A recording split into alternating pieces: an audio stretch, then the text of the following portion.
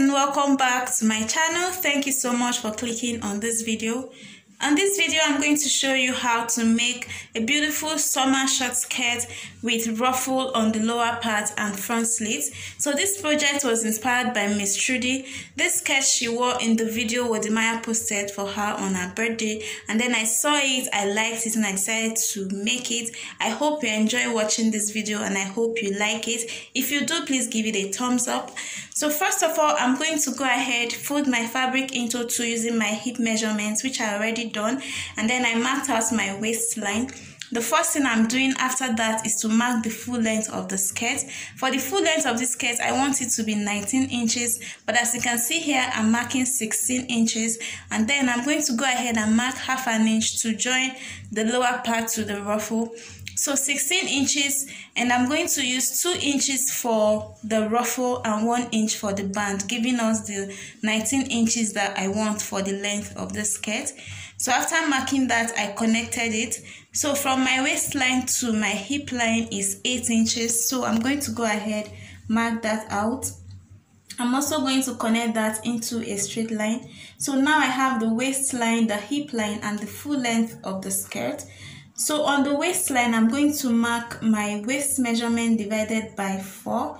Waist measurement is 27 inches divided by 4 is 6.75. So I marked that on the waistline.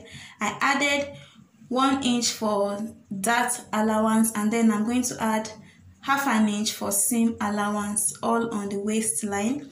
So on the hip line, I'm going to mark my hip measurement divided by 4. My hip measurement is 32 inches divided by 4. I have 8.5 inches. So I marked that on the hip line, and then I'm going to mark half an inch as well for the seam allowance. After doing that, I'm going to connect the hip line straight to the waistline. First, I marked the original line, and then I marked the seam allowance. So on the hip line, I'm taking the entire measurement I have there, which is 9 inches, and I'm going to mark it at the full length of the skirt. So I marked the 9 inches like so, and on that point, I'm going to go in by half an inch. You can go in by 1 inch if you want, but note that this is an Ankara fabric, it has 0 stretch, okay? So after marking that, I went ahead and connected that to the hip line, and I'm just going to smoothen that into the line like so. After that, I'll just cut out my pattern. So this is what I have for the front panel of our skirt. So I'm going to fold this into 2 again, and then I'm going to lay it out to cut out the back panel. So I've laid it out on a fresh pattern, and then I'm going to add 1 inch for the zipper allowance because the skirt is going to have zip at the back.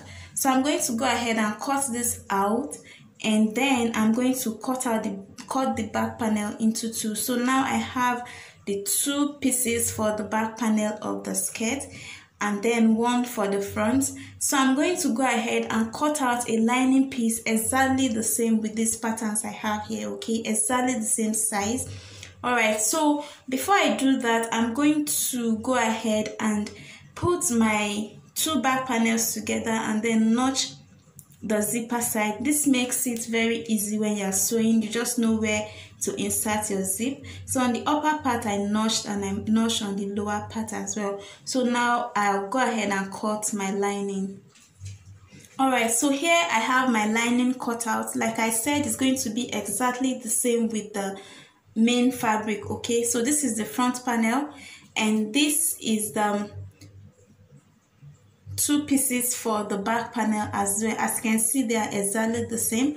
So what I did again was to go ahead and cut out the ruffle I'm going to be attaching at the hem of the skirt. So this ruffle you are seeing here is about 4 inches long. Remember I said I'm going to need 2 inches, okay? So I'll use 1.5 to hem the lower part and half an inch to join the skirt to the ruffle. And the width I have 36 inches and it's folded in 2. That will give me about 76 inches, okay? So that is what I'm going to use to attach to the lower part of the skirt.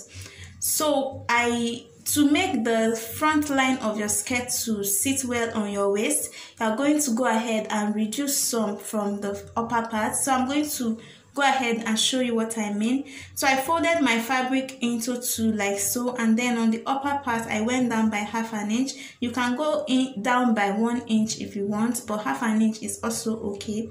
So I marked half an inch downwards, and then I connected to the hem of the pattern, and then I cut it out. So that way you are going to have this curved sort of curve in the center of your skirt. So now I'm going to put the lining piece and the Ankara piece together, and then I'm going to show you how you are going to mark out your dart. Remember, we added 1 inch for the dart for the skirt. So I folded my fabric into two. From the center piece, I'm going to mark 4 inches inwards like so, and I'm going to note that point. So I'm just going to mark it. So for the length of the dart, I want it to be 4 inches as well, so I marked 4 inches downwards. So I'm going to take my straight ruler and I'm going to connect from the waistline down to the 4 inches I marked like so, and on each side of the line I'm going to take out half an inch, making 1 inch we collected for the dart. So I'm going to connect this point to the 4 inches line I made like this, and I'm going to go ahead and notch this point so that the same thing can be duplicated on the other side of our skirt. Okay, so when I take it to the sewing machine, all I have to do is just grab this and stitch. So I did this to the other 2 panels for the back. Alright, so now I'm going to show you how to make the slit for the front panel of the skirt as well. So first of all, you're going to decide the side of your leg of your thigh you want the slit to be on. For mine, I want it to be at the left side of my thigh. So I folded my fabric into 2 equal halves as well, and then I marked 4 inches from the center of the fabric like so. After folding it in 2, I marked 4 inches. So I'm going to go ahead and mark that so you see. I went up again and then I marked 4 inches again. So for the length of the slit, this totally depends on what you want, but for mine I decided to make it 4 inches. You know, this is a short skirt and you don't want the slit to be too high, but if you actually want it to be high, you can go like 5 inches or 6 inches, but I just did mine 4 inches. So I'm going to open that up and then I'm going to slit it open like so. So this is what I have after slitting it open. So this side is going to be open for the front slit of our skirt. So I did the same to the lining piece of the front pattern, and then I'm going to go ahead and stitch around it like so, and then turn it over. Or you can just sew and then later use your bias tape to to turn out the slit part. So this is one part of the back panel. As you can see, I have added my dart to it. So I made the dart for the back panels 5 inches long, as you can see here. So I did that for the 2 sides, attached the dart. So you can see the notching I made for the zipper part. It's very important to do this to yours as well. So these are the 2 back panels. What I'm going to do now is to put them together, right sides facing like so, and then I'm going to go ahead, take it to the sewing machine, and then make a stitch from the lower part, that point where I notched, because that's where the zipper is going to sit.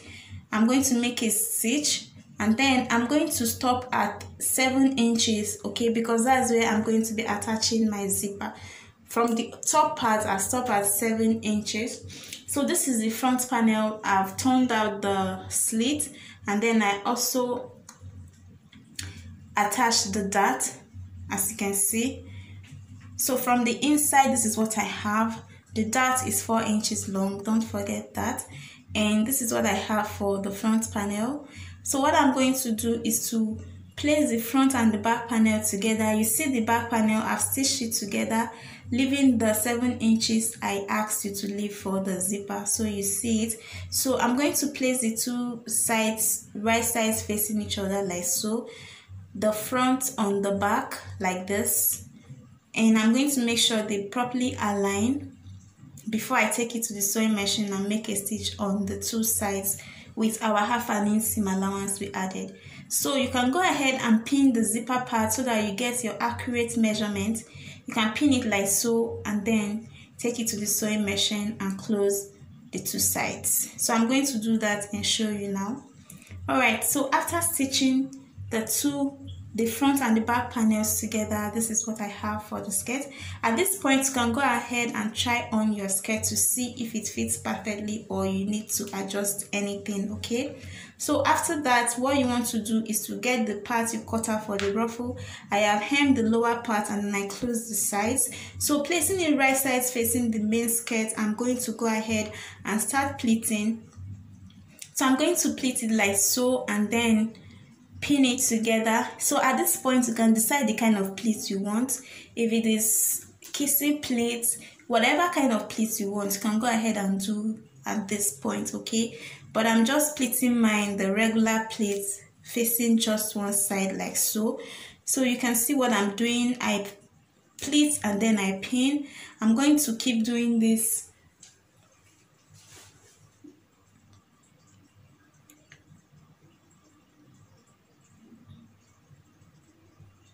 So what you want to do is to pin this so that when you take it to your sewing machine, everything is easy for you, and then you see that your pleat is equal on the right side, okay? So you're just going to patiently pin it all around, and after pinning a lot, a few, this is what I have. You see how the pleat is already gathering on the right side. So I'm going to keep pleating till everything has been pleated, okay? So at this point, you want to really take your time because you don't want to have uneven pleat, okay? You want your pleat to look neat, clean, and you see the way it looks here? Everything is equal, okay? So this is what I have. I'm going to go ahead and stitch this all around. I'm going to do this off camera, stitch it, and then I'll come right back and show you what it looks like, okay? So you see how it looks already. So after pleating and stitching, I have this. What I did was to go ahead and give it a good press. You see I've already attached the pleat to the skirt. You see how gorgeous it is. So what you want to also do for yours is to go ahead and iron it just the way I did mine. So you see how beautiful it's looking already. So what I did next was to cut out the waistband. Remember I told you the waistband is going to be 1 inch long. So here I have 3 inches because it's open. By the time I fold it into 2, I'm going to have 1.5 inches. Alright. So you know that the waistband is my waist measurement plus 2 inches. Okay, my waist measurement is 27 inches. I plus 2 inches to that, that's 29. So at the end of the day, any excess I have, I'll trim it off, okay? So what I'm going to do is to fold the waistband into 2 like this, 2 equal parts. And by the time I fold it, I have 1.5, yeah? Then I'm going to use half an inch to attach this to the main skirt, leaving me with the 1 inch I want for the waistband, okay? So I'm going to go ahead, stitch this all around the waistline of my skirt. Notice that I'm doing this before attaching the zipper. So after doing that, I'm going to go ahead and attach the zipper for the skirt, and then I'm going to come right back here and show you the finished look of our beautiful summer skirt with ruffle, okay? So guys, after attaching the waistband and the zipper for our skirt, this is what I have. Like, this skirt is very beautiful. You don't even know how excited I am for this project. So it's very beautiful. So I attached the waistband and the zipper, as you can see. So this is the zipper. Let me open it up and show you. Okay. And then for the waistband, I forgot to mention that I made a top stitch. I moved the seam allowance towards the waistband side, and then I made a top stitch. You can see it here that the seam allowance is upwards towards the waistband side. So I made a top stitch in between the waistband and the main skirt. Alright, so I made a top stitch to make it lie nice and flat. So this is the finished look of the skirt, guys. If you enjoyed watching this video, please give me a thumbs up, because this helps YouTube to recommend my videos to more people So give it a thumbs up if you like it. Thank you so much for watching. Until I see you in my next video. Bye.